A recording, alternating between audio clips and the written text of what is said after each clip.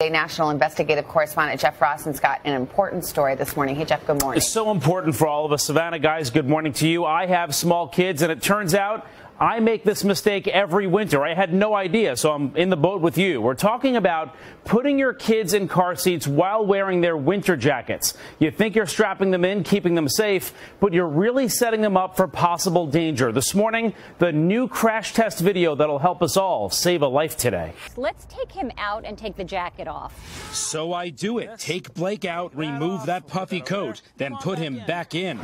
Snap. Wow. And look how loose the straps are now. This is unreal. Isn't it? It's actually dangerous. To show you what can happen, we're at this official crash test lab here in Michigan. Climb up here for a moment. We have, as you can see, this child dummy in a winter jacket strapped into a car seat. And to me, these straps feel pretty tight. We're going to simulate a crash down this track at about 30 miles per hour. And let's get it going. 3, 2, tuck right over here, 1. The child dummy whipping forward, and just watch when we run the test again.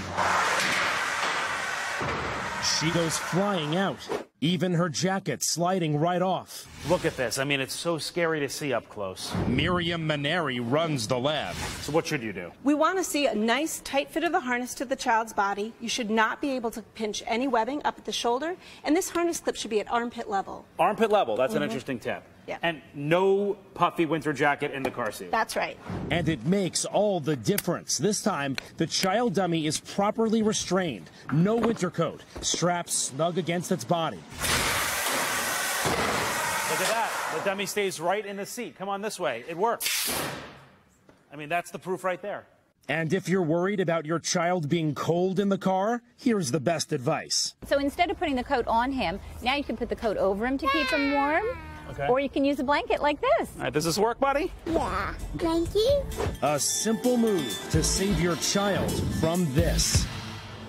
By the way, this is interesting. The same advice goes for adults, too. Don't sit behind the wheel. Really? Don't strap yourself in with the winter coat because the seatbelt will not fit against you. It's the same exact thing.